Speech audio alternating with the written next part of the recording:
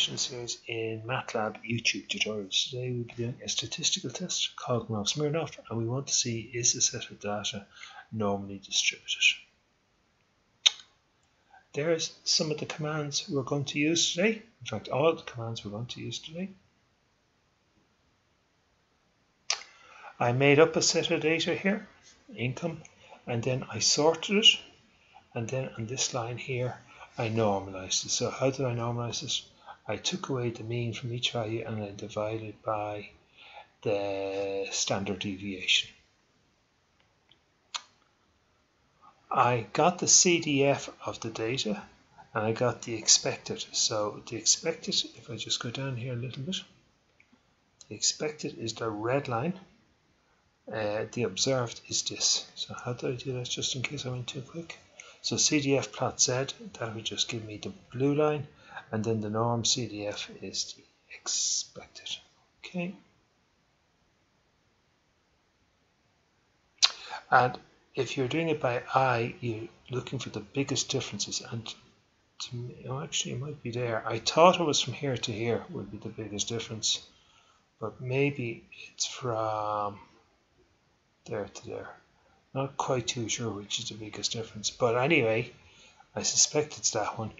That's doing it by eye. We want to do some real signs.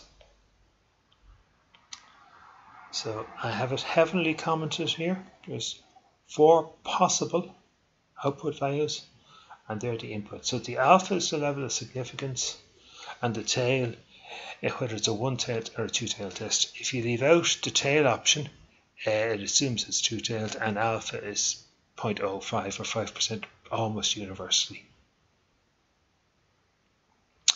I've listed the output. H is the outcome. It's 0 or 1. 0 except the null hypothesis. Null hypothesis is the data is normally distributed.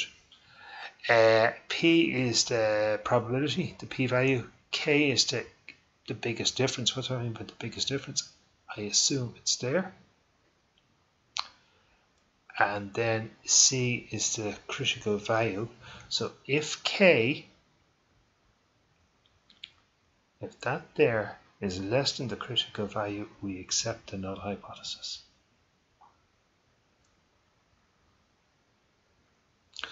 I have the comments here about the return values for H, P, and K, and I also have them there. So let's go slowly here. H is 0. We have no reason to reject HO, in other words, accept it. P, 0.6805, 0.6805. What was the test at? 5%, so 0.6805 is much, much larger than 5%. So we're quite strongly accepting it. What's the biggest difference? I have a comment here, 1954. 1954, so that was the gap. Just remind you up here. The biggest gap, which is probably there, is 0.1954, and the critical value is 3754. So 0.1954 is much, much less than 3754. So we're well inside the acceptance region. Hope that helps. Thanks very much for listening.